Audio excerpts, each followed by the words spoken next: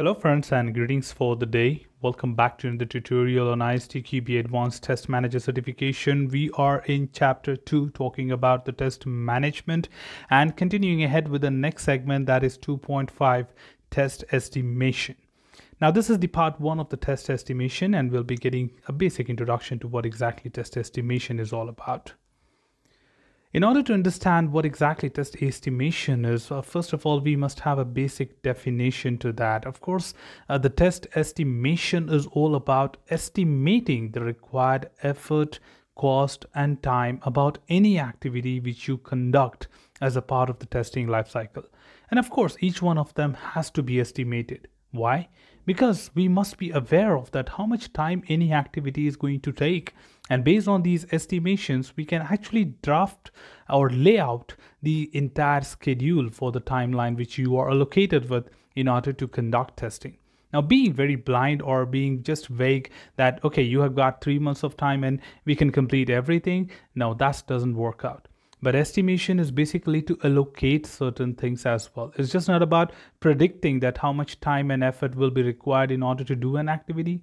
It is more about predicting that will that be taking so long, or will that be taking a lot of time or budget from your schedule, or is there anything which we can reduce here and put at somewhere else. Now, of course, a lot of factors, a lot of considerations will be taken into account while doing this estimation. And of course, different people's perception and contribution is very efficient.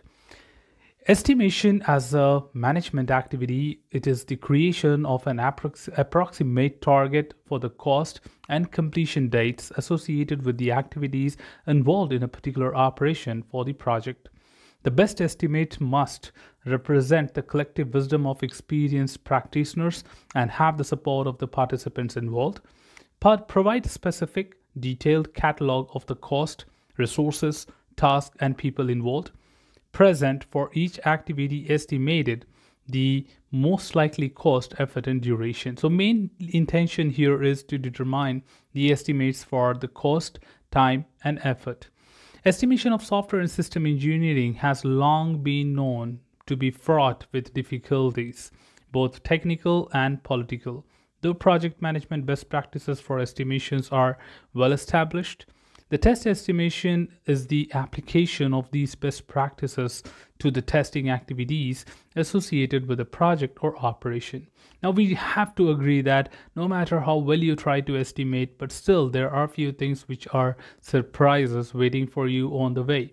Though you plan for every activity and you determine no matter how effectively you estimate everything and plan for each and every activity and their specific duration and effort, Still, at some point of time, you may experience some of the unforeseen situations, and the plan and estimates can go here and there. So we have been seeing this for a long time, and still we have created from these outcomes that the retrospectives and the test closure meetings basically help you to determine that what generally went wrong and how you could have tackled it. In case it was possible to prevent it to happen, we could have prevented it. So we just make a note of such things in our retrospectives and try to implement that right at the beginning when it comes to the next project. So we try to improvise every time we take up a new project and try to reduce our unforeseen situations to make our estimates more stronger, more reliable, and of course helping you to achieve your deadlines on the desired timeline. The test estimation should cover all the activities involved in the test process. Now, of course, you know the test process from the chapter 1 as well as from the foundation, that what exactly a fundamental test process is all about. So estimation is just not limited to any particular activity. It can be used for any activity which you perform throughout the testing lifecycle. The estimated cost, effort, and especially the duration of test execution is often of the most interest to the management. Of course, management is the main person who is responsible for this. It's a mere task of the test manager. Being a test manager, it's your responsibility to estimate all the activities with all 3 factors.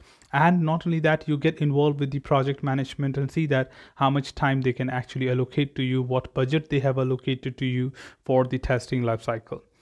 Now, further to add, of course, the test execution is often of the most interest to the management, as test execution is typically on the project's critical path. However, the test execution estimates tend to be difficult to generate and unreliable when the overall quality of the software is low or unknown. In addition, familiarity and experience with the system will likely affect the quality of the estimate. So being aware of what exactly your product qualities are at that point of time, that the number of executions you have done or what kind of expectations you are setting up from the product can definitely help you to do a better estimation. What more, of course, the test estimation should consider all the factors that can influence the cost, effort, and duration of the testing activities. These factors include, but are again not limited to, the following.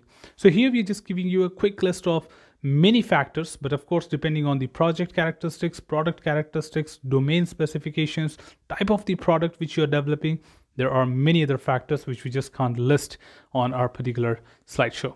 Well, getting started with the very first one, required level of quality of the system. What is the level of quality you need? That means, is there a hard and fast rule that you should have 95% of executions done, or 95% of risk being mitigated, or number of defects which are resolved, or what is your agreed limit, and all those sort of things which you are going to accept. Size of the system to be tested, huge or small. Small, of course, less effort, but if it is huge, definitely going to take a lot of time. Historical data from testing for previous test projects, which may be augmented with the industry data or benchmark data from other organizations as well, because you might be doing something for the first time. Then you must be aware that what the other organizations, what the similar type of projects have done in before, and what were their outcomes. So you can take those informations as a reference or basis to determine your estimate. Process factors, of course, the process plays a vital role. What kind of process you're going to follow, and including the strategy, development, or maintenance lifecycle, and process maturity model which your organization is having, and the accuracy of the project estimate, how accurate you can basically be. Because of course we are humans and we do understand that things can be slightly here and there, but of course to be aware of what is your tolerance is very critical. Material factors, including the test automation and tools, test environment, test data, development environment, project documentation, and reusable test work products. They also play a vital role in terms of your estimation, because these documents will support you during the entire execution of the life cycle. But if in case your documentation is poor, probably you don't have the necessary information which you may need at any point of time, things can be weird as well. People factor, what kind of team do you have, what kind of people you have, because they are the effective contributor to your process. No matter, I estimate that this task should be completed in 30 hours of time, but the people are not so effective, and probably you have the team who is not a domain expert, or probably good experience with testing but not aware of what is the product, could take longer than that. So including managers and technical leaders, executive and senior management's commitment and expectations, skills, experience, and attributes in the project team, stability of the project team relationship, test and debugging environment support, availability of skilled contractors and consultants, and domain knowledge will be a factor for the people which you have. That's not all. Further to continue, complexity of the process, technology, organization, number of testing stakeholders, compositions, location of the sub-teams do become a factor to be considered, because if you talk about the complexity of the process has a lot of dependencies and further reliability from different stakeholders, then of course you need to have to wait to get certain information from other stakeholders. And location of the sub-teams have a communication gap, or you have a geographical distribution and you have a time zone difference, then communication and collaboration also becomes an issue.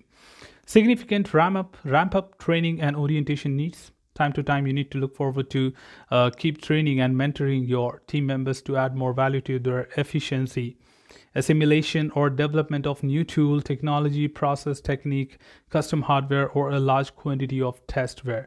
Now, at any point of time, it's not mandatory that you might be using the same tool for a new project which you have been using for years.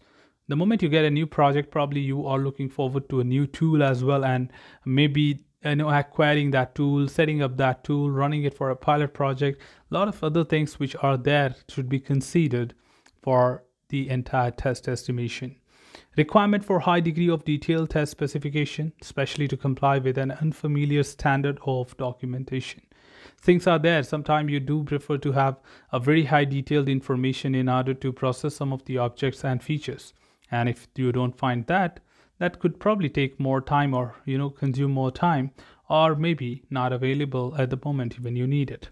Complex timing of component arrival, that means synchronization between other stakeholders, that whether you will be getting those code at the time when you are looking forward to start. So aligning your activities with those of the development activity becomes very important.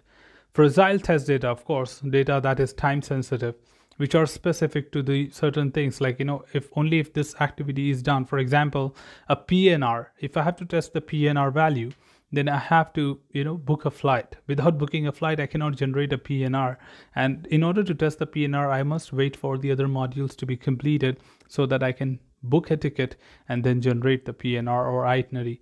So that's the same thing when you talk about the time dependent data or fragile test data, that again have further considerations to be taken into account. Further, the quality of the software delivered for testing is also a major factor that test managers should consider in their estimation. Like what kind of quality you have promised and that you will be delivering at the end of the life cycle. So it's very, very crucial that test manager look forward to all the factors which have any kind of relationship in order to impact or influence any of the factors of the estimation, that is cost, budget, and time.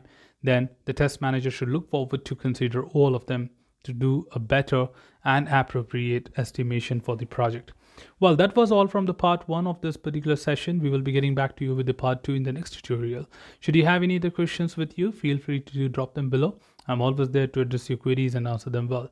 Till then, keep learning, keep exploring, keep understanding the context. Thanks for watching the video, team, and happy learning.